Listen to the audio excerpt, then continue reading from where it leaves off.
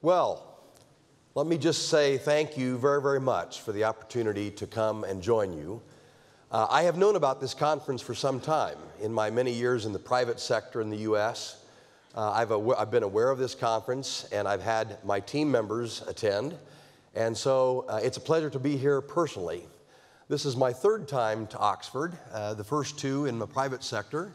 And so this is the first time I've had a chance to really see the beauty of the town and certainly of this very, very historic Oxford University.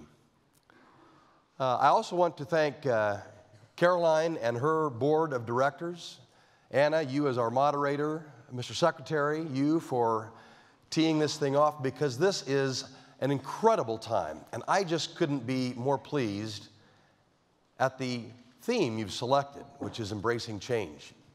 I think not only is the UK going through a number of changes, Brexit and all that goes with that, but so have we, with a significant change in our election and all that goes with that. More on that in just a moment.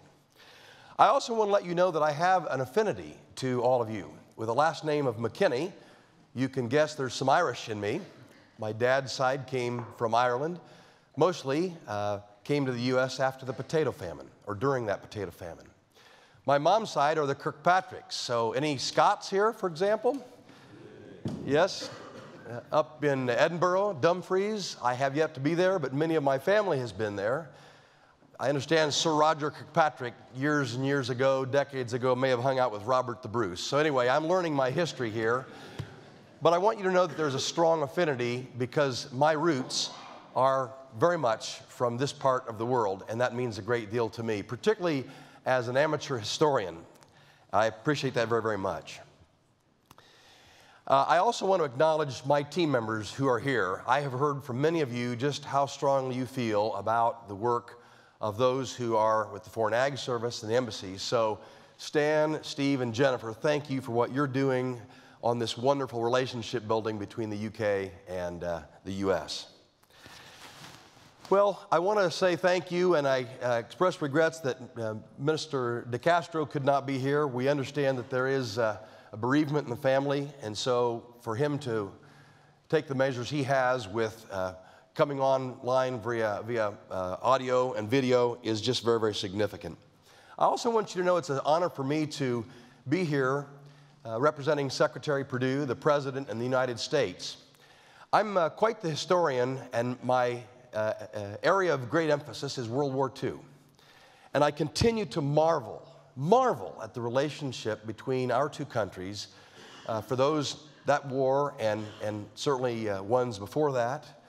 And the fact that so many of our country emigrated from Europe, and the UK in particular, is very, very significant in my mind.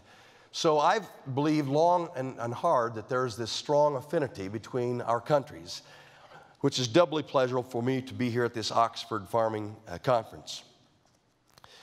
And I also wanted to acknowledge, I didn't get to say hello to the 18 emerging young farmers here, but this is a program that I have embraced both when I was Director of Agriculture for the state of Indiana, working under then Governor Pence, now Vice President Pence. So I hope there's a chance to say hello to some of you. So many of you do not know me. I come from a farm as well. I relate very much to what you've done. I've worked almost the entire food chain. I grew up on a large farm north of Indianapolis, Indiana. My twin brother manages the farm primarily, which means he works for a living, unlike me. We have seed corn and seed soybeans. Up until just a couple of years ago, we had a large swine operation.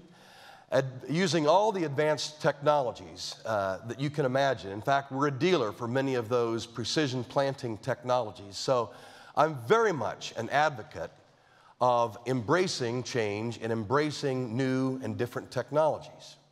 But I'll also say I have a great deal of respect for those who choose a different way of producing.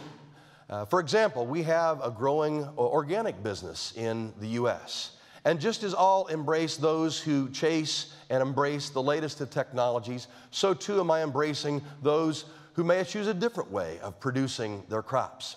So it's a very, very diverse country we have in the U.S., not unlike what you have in the UK. And I choose and have, I think, lived in my life the embracing of all of that. Well, I'll say I don't know that I can remember in recent years where there has been so much change in the U.S., in agriculture, and in the U.K. And I think in many cases we're both dealing with some of the same things. Our election brought with it an incredible change. We had farmers, including my own family, who were suffering under the overreach of federal government regulations, and they can now breathe again.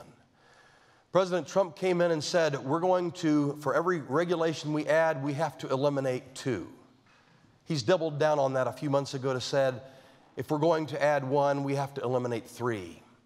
And this has allowed our farmers to breathe again, to do what they do so well, and always, always abiding by the best of animal welfare standards and certainly environmental standards. So I'm living that change. I'm seeing that change. And I see for you a similar opportunity. The question will be, will you adapt to that change, or will you be allowed to make those changes? And I think the answers are resting with each and every one of you. The UK's decision to leave the European Union was another major event. And we take no position on that. We respect the decisions that were made, and my discussions with many of you yesterday acknowledged that it's time to get on with it, and I recognize that you are, and Mr. Secretary, your comments are evidence that you really are moving forward with that. We believe the UK, and we know that it is a strong trade partner, but to be very clear, we'd like to enhance that. Now, Caroline, you said last night at the reception, and I respect that I talked about trade being about exports. There might have been one time when I talked about exports as trade, but I'll say that most of the time I see, and I say this from my heart and my head, trade is a two-way street. It has to be going both ways. Exports do not equal trade. If you don't win with trade, then what's the purpose of the trade? So I want you to know that the U.S. remains as one of the most open countries in which to do trade. Certainly there are high standards and there's equivalencies that need to be reached. And I think in the case of many of you, we're working on that. But no is not the normal answer from the U.S. If those high bars for animal welfare and the environment and other food safety orientations are met, welcome. We're hoping for the same from you. Trade is a two-way street.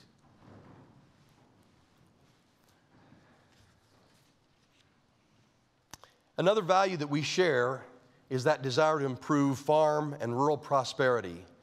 In our own case, rural America continues to slip in its numbers.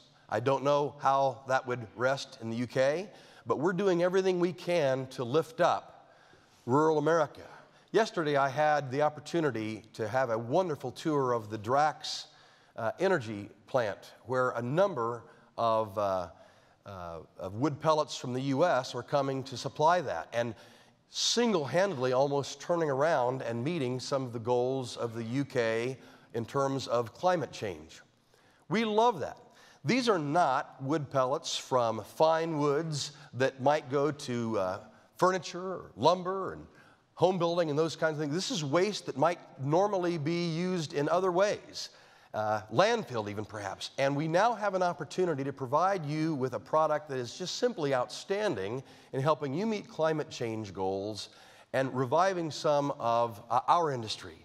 It's an example of the partnership that we would like to continue to expand upon. Well, in the U.S., we're at an interesting time. We're entering the year where the Farm Bill needs to be redone.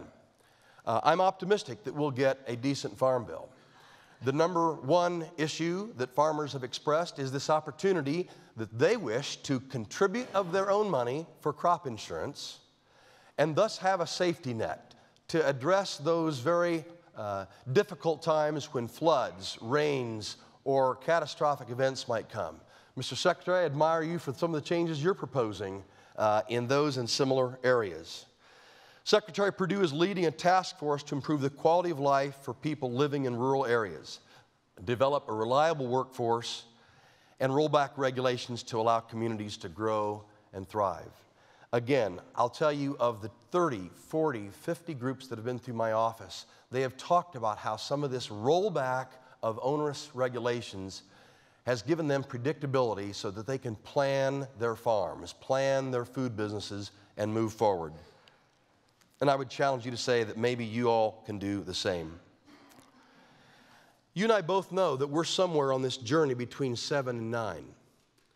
7 billion people. About 3 years ago, maybe 4, I remember an article in the Wall Street Journal. It was a photo of a Filipino baby where they described that that was the 7 billionth person on the planet. How in the world they figured out that was the 7 billionth person, I don't know, but it was the Wall Street Journal. I accept it.